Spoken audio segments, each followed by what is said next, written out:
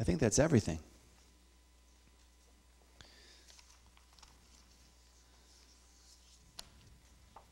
And today we're going to continue our new series for 2016 entitled Miracles Happen.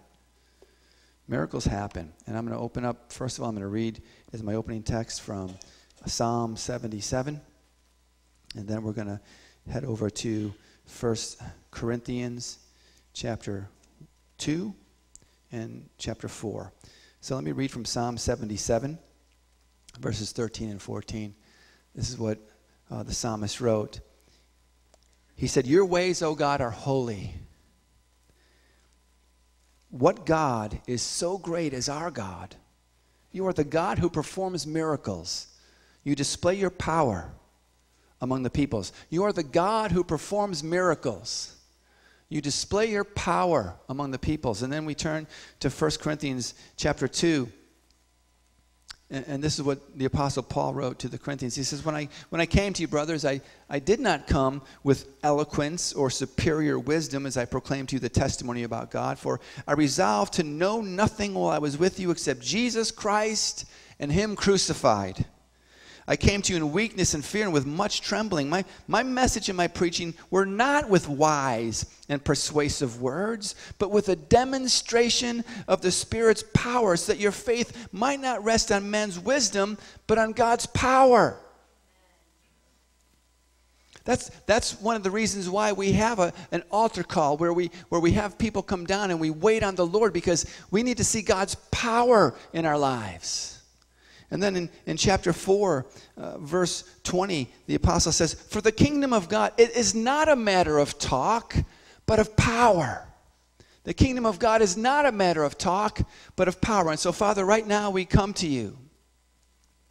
And we ask you, Lord, to speak to our hearts, Lord. To open up our minds to hear you and to receive from you today.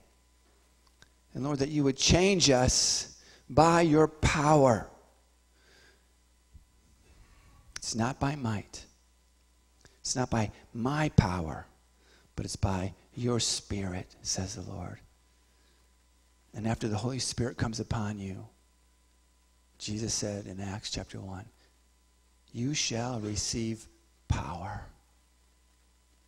Lord, we just look to you now, and we're asking you to have your way in our lives.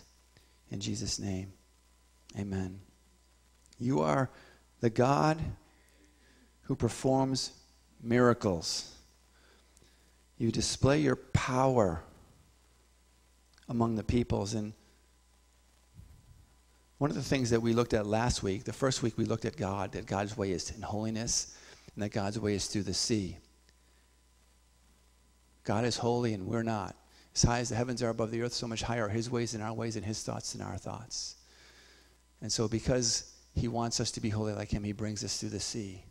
And that means sometimes he brings us through hardship and difficulty, but he always brings us to the other side, and he always brings us to a place of prosperity. It may be difficult going through, but he always brings us through the sea. God's way is the way of holiness, and God's way is through the sea. And then we saw last week that Jesus was, when he was baptized, that the Holy Spirit came upon him. And that Acts chapter 10 says that God anointed him with the Holy Spirit and with power. And he went around doing good and performing miracles. And then we saw from 2 Corinthians 1 verses 21 and 22 that Paul wrote, "Now it is God who makes both us and you stand firm in Christ. He anointed us, set his seal of ownership on us, and put his Spirit in our hearts as a deposit guaranteeing what is to come." So the same way that Jesus was anointed with the Holy Spirit and went around doing good, that God has anointed you and God has anointed me. He's put his Spirit where? In our hearts. If we are believers in Jesus Christ, he has put his Spirit in our hearts so that we too can walk in power, so that we too can overcome temptation when the enemy comes against us, so that we too can have power in our lives. This wasn't talking so much about salvation, but even Titus says, for the grace of God that brings salvation has appeared to all men. Amen. God's salvation has appeared to us, has come into our hearts. But what does it do? It teaches us to say no to ungodliness and to live and worldly passions and to live self-controlled, upright, and godly lives in this evil age. So God sent his son Jesus unto this earth And we read in Philippians chapter 2 that when he came, what did he do? He emptied himself. He became nothing. He made it so that he was going to have to live his life on this earth the same way that we do. He was tempted in every way just as we are, yet he was without sin. How did he do it? He did it by the anointing of the Holy Spirit. And then we read, God has anointed us and given us his Spirit. He's filled us with his Spirit. His Spirit lives inside of us so that we too can be overcomers. We only do it by the Spirit of God. And there is this battle that we go through. There is this battle that we go through. And one of the purposes of God, when he does miracles in our life, one of the purposes is so that we will be changed. So that we will see God for who he is. That he won't just be this idea or this thought that's out there. You see, because I thank God for the Word, and God does miracles through in my life. When I read his Word, he's done. I might give you some examples today. But he does that so that we can know him. So that we can know, again, that it's more than just a great thought. So many people say Jesus was a prophet or a good man. Jesus is so much more than that. And maybe you've heard about him all of your life, but he has a greater experience for you that he wants to bring into your life. He has a greater power that he wants to bring into your life. Part of this power that we're talking about is a power to live a godly life. Try living a godly life in your own, and it's impossible. You can't do it. That's why he's given us of his Spirit. That's why we need to lean completely on him. And that's why sometimes he does miracles. When I read through the Bible, there are some things that confound me. Like for instance, when I read in Deuteronomy chapter 29 and verses 1 through 4, listen to what was read there. It says, Moses is writing down these words for the children of Israel. And he says, these are the terms of the covenant the Lord commanded Moses to make with the Israelites in Moab, in addition to the covenant he made with them at Horeb. Moses summoned all the Israelites and said to them, your eyes have seen all that the Lord did in Egypt to Pharaoh, to all his officials and to all his land. With your own eyes, you saw those great trials, those miraculous signs and great wonders. But to this day, the Lord has not given you a mind that understands, or eyes that see, or ears that hear. And the reason I'm reading this verse is I want to make it clear to you that miracles alone are not enough to change your heart. God did all those miracles for the children of Israel. And we're praying. The series is called Miracles Happen, and we've seen miracles happen. Let me just give you an example right now. Little Shirley Campbell. We've been praying for her, and guess what? She was her kidneys were gone, and she had to go on dialysis. Well, something happened to her that the doctors around here have said they've never seen happen before. Her kidneys began to work again, and she's no longer on dialysis. Now, why? How did that happen? That happened because of prayer.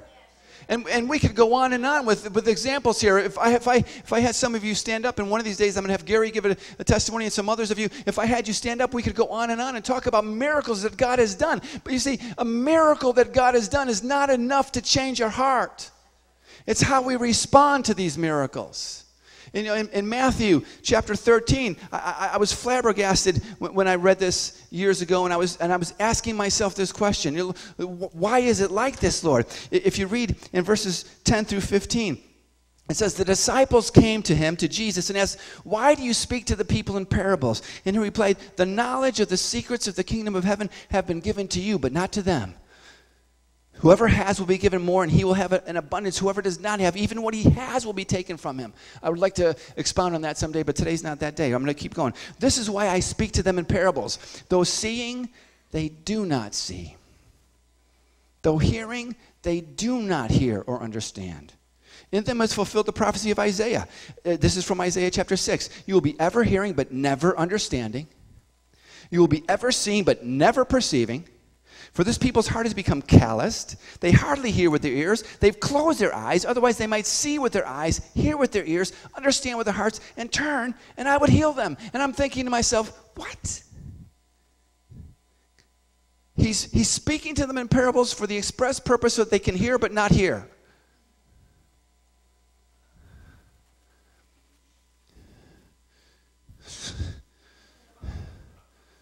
I don't get it.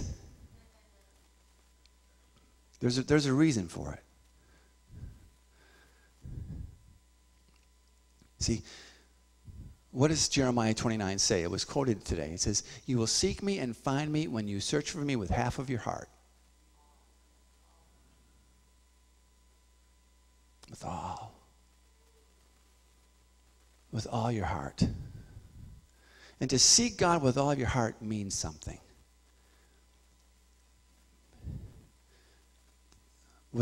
To seek God with all of your heart means something.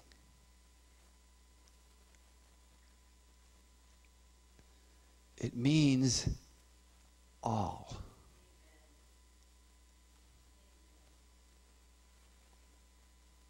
See, because there are so many things that are vying, that are fighting for our hearts.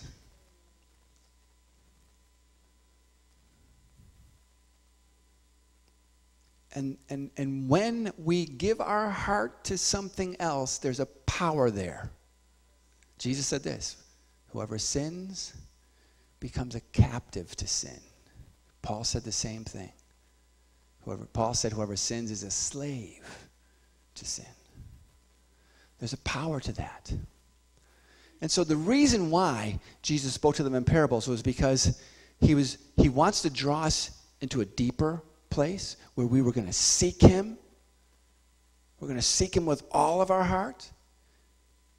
But he also understands and knows that in that process there's something else that has to happen. If we're going to seek him with all of our heart, there has to be a breaking away of the idols.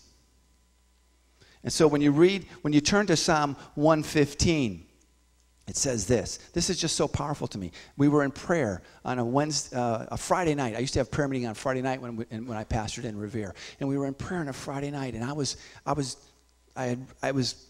boggled. My brain was boggled about putting Deuteronomy 29 and Matthew 13 together, and I'm thinking, I don't get it, Lord.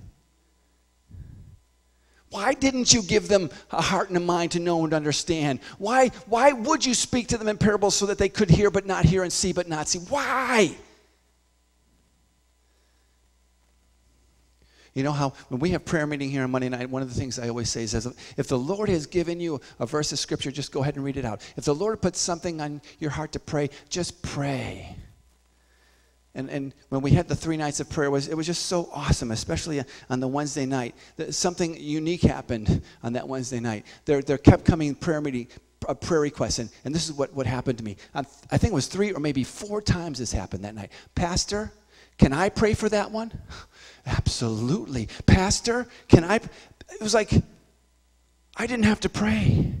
Everybody wanted to pray. That's just an awesome thing. But you see, God's moving. What is it? What is the secret? Why is it that sometimes God will do a miracle in our lives and we just can't perceive it, we can't see it, we can't understand?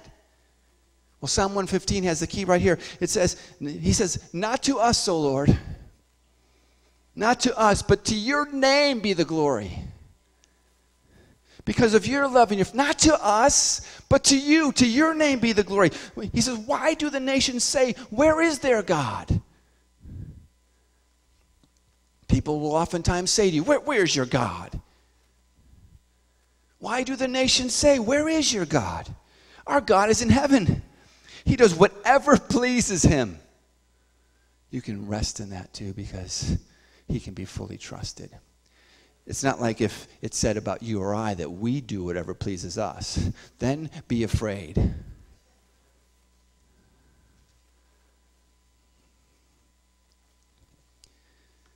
He does whatever pleases him. But their idols are silver and gold made by the hands of men. Now listen. They have mouths, but cannot speak. Eyes, but cannot see.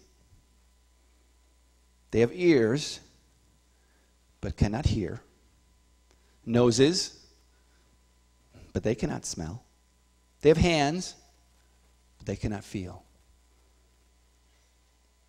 They have feet, but they cannot walk. Nor can they utter a sound with their throats. And then as Evelyn was reading this next verse, it was like a light came on in my mind. Those who make them will be like them. And so will all who trust in them. Those who make them will be like them. And so will all who trust in them. So go back to Deuteronomy chapter 29. Your eyes, your own eyes saw all this, but to this day the Lord has not given you a heart or a mind. Why? Because they made a golden calf. And they worshipped it. And so they became like it. They had eyes, but they couldn't see. They had ears, but they couldn't hear. They had mouths, but they couldn't speak. Hands, but they couldn't touch. Feet, but they couldn't walk. They became like the idol that they had made. And when there's idols in our lives, see, one of the reasons why God doesn't move in power more in our life is because you will search me and find me when you search for me with all your heart. And we come with half of our heart, clinging on this other thing with everything within us. And when we say, like the psalmist said here, where's your God? Where's your God? You want to see God? Then give him all of your heart. I promise you, if you commit your way to him, if you allow God to move in your life, you will see him do miraculous things in your life. You will see the power of God in your life. You won't have to be listening to a story about how God moved in somebody else's life. You'll be telling your own story. For the kingdom of God is not a matter of talk, but it's power. God wants to move in power in your life. He wants to give you victory to overcome sin. He wants your testimony to be one of, this is how I struggled, but now God is moving in my life, and I'm walking in his power. Okay, now I have to get to my opening text.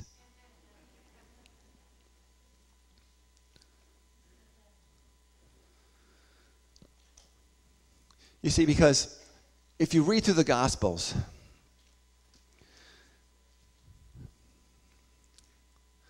you'll find out that they're very similar in their stories. But in Luke chapter 5, verses 1 through 11, there's a story that happens, and it's a miracle that happens in Peter's life. Now, some scholars link this with Mark chapter 1 and in Matthew's chapter 4 with the call of the disciples that took place there. But I believe that this is a subsequent call, that this is a second call to Peter. Because as you read through the gospel of Peter, we saw that of Luke. We saw what happened in Peter's life. We saw that Jesus goes to his home in chapter 4, verse 38, and he prays for his mother-in-law, and she's healed. We know because of Mark's gospel that Peter was, and also John's gospel, that Peter was one of the first ones called. Andrew, Peter's brother, was one of the first disciples of Jesus. John the Baptist had told him to follow him, and he went. He said he ran and got his brother Peter, his brother Simon. And that's when Jesus changed his name. So he was right there from the beginning. And so when the demon is cast out in chapter 4, verse 31, Peter's there. When his mother-in-law is raised with a fever, Peter's there. When Jesus goes out, when the sun is setting and all the people were brought to Jesus and all the miracles were happening, Peter was there rather. He saw Jesus do all these healings. He saw him cast out the demon. He saw him raise up his mother-in-law from a high fever. He's seen all these things. He's already been called and he's left his boat and he started to follow Jesus, but he still doesn't know who Jesus really is. They've already said he's the Messiah. They're proclaiming him that. But God wanted to take him from a place of head knowledge to a place of heart knowledge, or what we could even call experiential knowledge, where he experiences firsthand that Jesus is more than just a man. And he has a power that is greater than anything that I've ever seen. And so there's a second call in Peter's life. And here we are in chapter 5. And let me read through it. And then I'll go where I can go. One day as Jesus was standing by the lake of Gennesaret with the people, that's also the Sea of Galilee. It's the same place. With the people crowding around him and listening to the word of God that Jesus is speaking. He saw at the water's edge 2 boats left there by the fishermen who were washing their nets. He got into one of the boats, the one belonging to Simon, and asked him to put out a little from shore. Then he sat down and taught the people from the boat. When he had finished speaking, he said to Simon, Put out into deep water and let down the nets for a catch. Simon answered, Master, we've worked hard all night and haven't caught anything. But because you say so, I will let down the nets. There's a lot of power right there. Because you say so, I will let down the nets. Lord, help me. Okay, verse 6. When they had done so, when they obeyed Jesus, even when everything within them told them, don't do it. I'm the fisherman. He's a carpenter. He doesn't know what he's talking about. We've been working hard all night. We're fishing. We know how to do this. You see, even when you've got all of these objections to do what Jesus is asking you to do, if you obey, there's a miracle on the other side. That's why when Pastor Sam came forward this morning and gave a word, when you obey, there's a miracle on the other side. It might not be a dramatic miracle. It might just be power for your life to overcome whatever's in your life that you need. So, Master, we've worked hard all night and haven't caught anything, but because you say so, I will let down the nets. When they had done so, they caught such a large number of fish that their nets began to break. Now, you could say that that could just be a natural phenomenon, not a supernatural one. But I'm telling you, it was a supernatural phenomenon. Anyway, here we go. So they signaled their partners in the other boat to come and help them. And they came and filled both boats so full that they began to sink. And when Simon Peter saw this, now here it is. Here's the thing. Simon Peter, who has been walking with Jesus, who has been seeing the things that Jesus has been doing, who's seen him cast out demons, who's seen him heal his mother-in-law, who's seen him heal all the sick people that came to him, who's seen the power in his life, who's seen him at this point turn water into wine, who's seen him do all of these things. But he hasn't seen yet. His eyes still were not opened. See, miracles can't change the heart. But sometimes God does a miracle that if you see it just right, it does a deeper work in you. And listen, when Simon Peter saw this, he fell at Jesus' knees and said, "Go away from me, Lord. I'm a sinful man." For he and all his companions were astonished at the catch of fish they had taken, and so were James of John, the sons of Zebedee, Simon's partners. Then Jesus said to Simon, "Don't be afraid." Healing rain is falling down. Healing rain is falling down. I'm not afraid. He said to him, don't be afraid. You see, because here's the thing. When God really shows you who you are, fear comes in. fear comes in.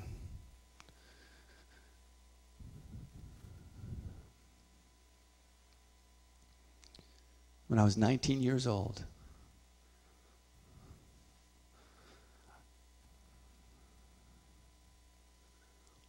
I wasn't living for the Lord. I've been raised Catholic, and I love the Lord with all of my heart when I was a little boy, but things happened in my life. My dad was in an accident when I was 4 years old. My mom he became a major alcoholic. He basically took his life when I was 16. My mom remarried an alcoholic who hated me. Life was good. And I went in a wrong road. I began to, first it started with drinking, but when I found drugs, wow, that was way better than drinking. And so I got pretty heavy into drugs because I didn't have a hangover after that. And I got kicked out of my house when I was 18, and I moved into a home in Wheaton, Illinois. 5 of us teenagers had our own house. These kids, they had their own house, and we moved in. And one of them was a drug dealer, and that was awesome because I never had to pay a penny for anything, except for my marijuana. I did pay for that. But anything else, it's the other way around. I never paid a penny for marijuana. I always had to pay for the other stuff. High every day for free. That was a great life for a 19-year-old, that didn't know the Lord really. And then one of the days they gave me a drug that I'd never tried before. It was acid. And wow, I loved it. And we were all there that day tripping on acid. And they had all been raised Baptist. And I'd been raised Catholic. And so they came to me and they said, Michael, let's talk about God. Okay, I believe in God. That's cool. They said, and it's like all of a sudden there was this crowd all around me, and I was the focus. I was the center of attention. And they said to me, Michael, do you know that if you died today, you'd go to hell?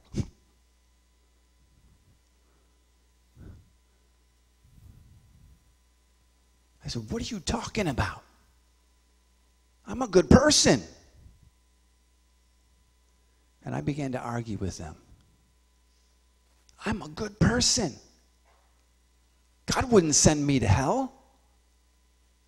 And then they said this, if we died today, we'd go to hell too.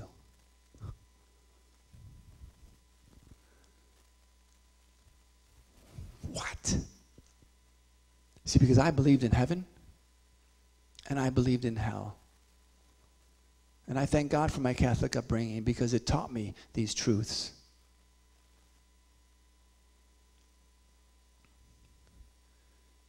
And when they told me I was going to hell, I could fight, that I'm a good person. But when they told me that they were going to hell and that they knew it, I was floored. So I ran to my bedroom. I didn't want to talk about God anymore. And I literally had it out with the Lord.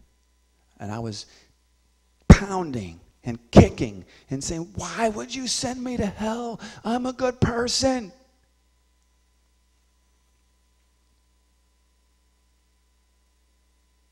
And he just whispered into my ear a question. What are you doing right now?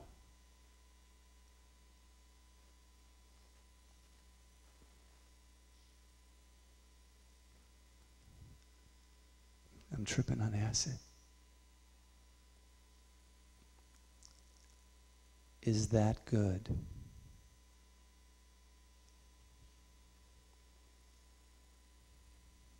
No.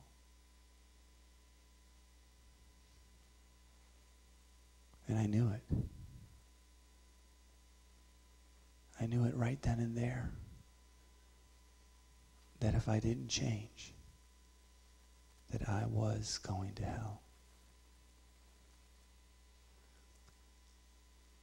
God doesn't leave us in a place like that. Even though I lived in Wheaton, Illinois, and had gone to Wheaton-Warrenville High School, which is, I don't know if any of you know about Wheaton, Illinois, Wheaton College, and so many Christian organizations are there, and I'd have to say that probably 75% of my school was Christians. I'd never been witnessed to. No one had ever really told me about a personal relationship with Jesus Christ and that he could come and live inside of me, that I needed to repent of my sins. But from that day on, everywhere I met, I ran into Christians. Everywhere I went. A student from Wheaton College was walking by and said, stopped.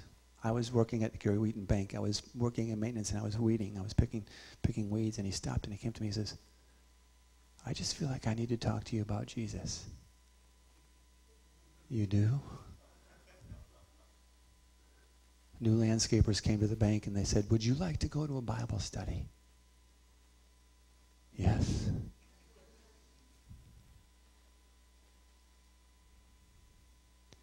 And slowly but surely, I started to yield to the Lord. But I was still struggling. I had a major struggle with marijuana. I just could not stop it. I could not stop smoking marijuana. It was like they say, that back then they told us that was the one that wasn't addictive. I had no problem stopping everything else. But I just was struggling in this battle with marijuana. And with serving the Lord, because it was foreign to me.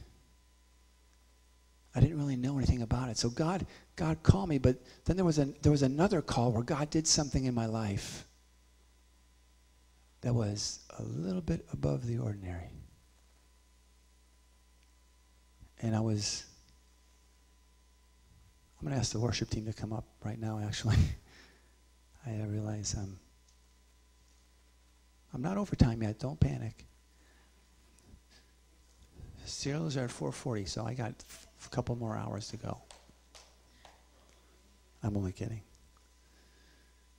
But this is what happened. You see, and this is what happened to Peter. The Lord had been speaking to me, and I knew that I wanted to serve the Lord, and I'd seen God already do things in my life at this point. My eyes had really become open to the fact of where I was really going, and I did yield my life to Jesus Christ. But God wanted more for me, and I want you to know that God wants more for you, just like he wanted more for Peter. God wants more for you.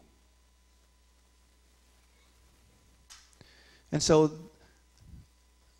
the woman who actually led me to the Lord went to a church that wasn't a Catholic church, and that was a really hard thing for me, a very hard thing for me. And she kept inviting me to church, and I kept saying, I'll go, and I just never went. And one day, a couple of the guys from that church got together with me, and they wanted to pray for me. And they took me through the Bible. And they showed me in the Psalms about worship and what worship was all about, and how the Psalms tell us to clap your hands, all you people, to shout unto God with a voice of praise, to lift up your hands in the sanctuary, that all this was part of worship. And that we didn't need to be afraid of those things. They took me to all the places in the Bible where it talked about the baptism of the Holy Spirit and all of those things. And they showed me in the Bible where men were baptized with the Holy Spirit. And they prayed for me to receive the Holy Spirit. Nothing happened. Nothing happened. I went home that night and I had a dream. And in my dreams, I began to speak in other tongues in my dreams. But what happened the next day is really what I want to talk to you about. Now see, now that would have really, really scared me, except for the fact that they showed me in the Bible where it was. If it's not in the Bible, run from it.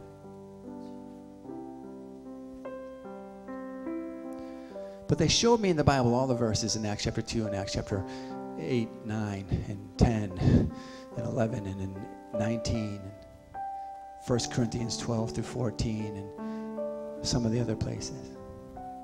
So then I go to church the next day. My first time ever in a church that isn't a Catholic church.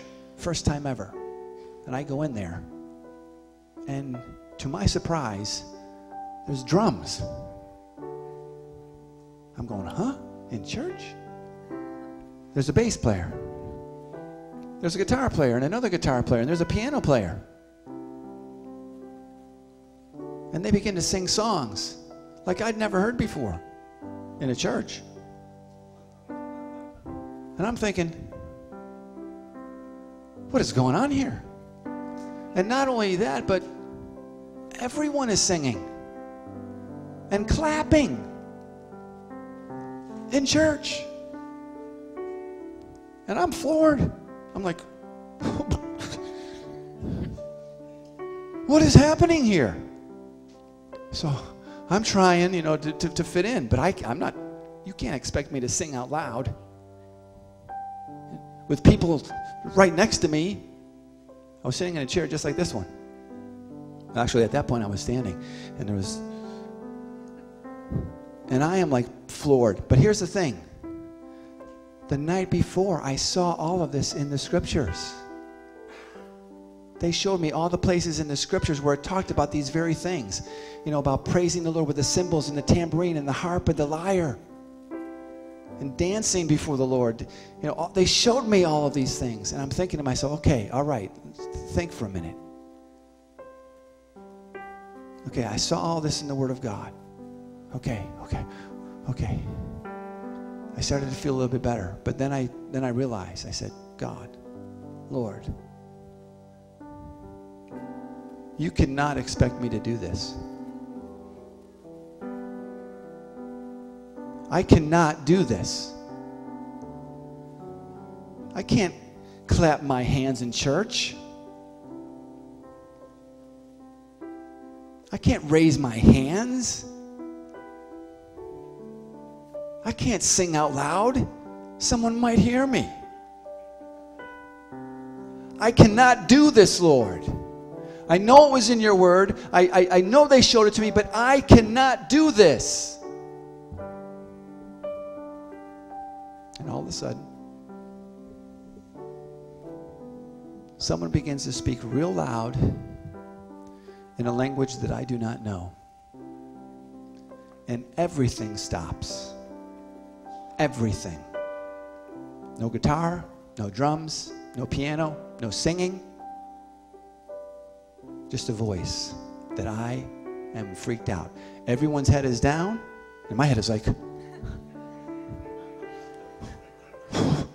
what is happening here? And then the voice stops. And everybody's waiting.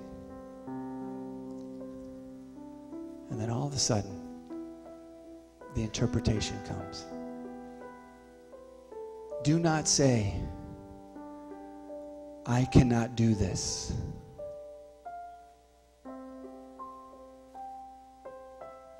For I will be with you.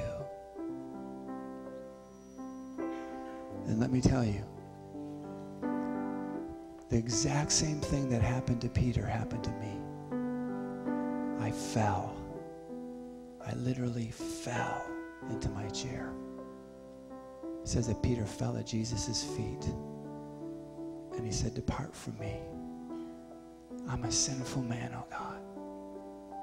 I fell and I began to weep uncontrollably. Because God spoke right to me.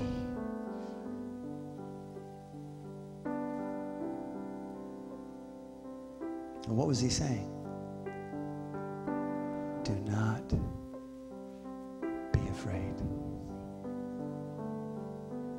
From now on, you will catch men. Do not be afraid. What are you afraid of this morning? What are you afraid of? What about serving Jesus makes you afraid? Today, His healing rain is falling down. And you don't have to be afraid. You don't have to be afraid. Seek God. Listen, if you want to hear from God, then get rid of the idols in your life.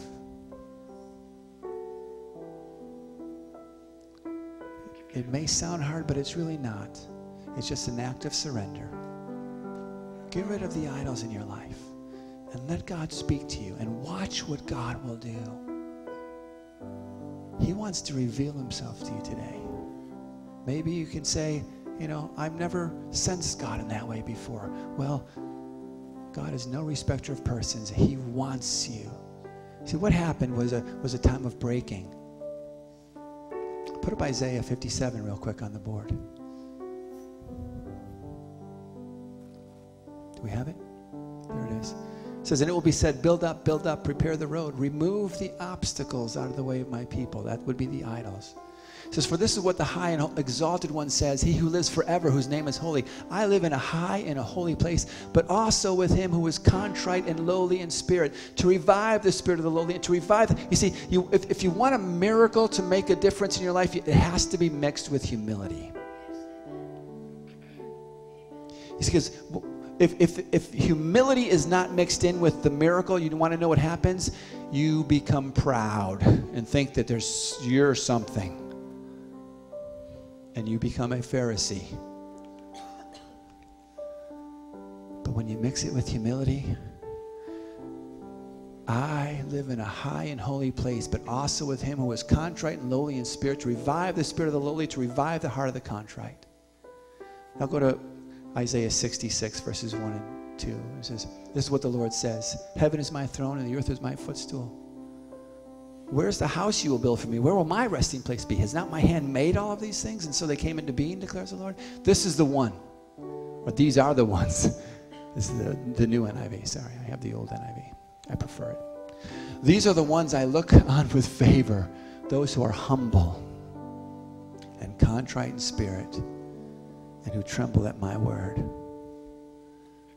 Who tremble at my word. So let's humble ourselves this morning. As we sing this song, Healing Rain is falling down. I know that God wants to move miraculously in your life. One of the things you might be afraid of is coming to the altar. Why do we do that? It's an act of faith on your part.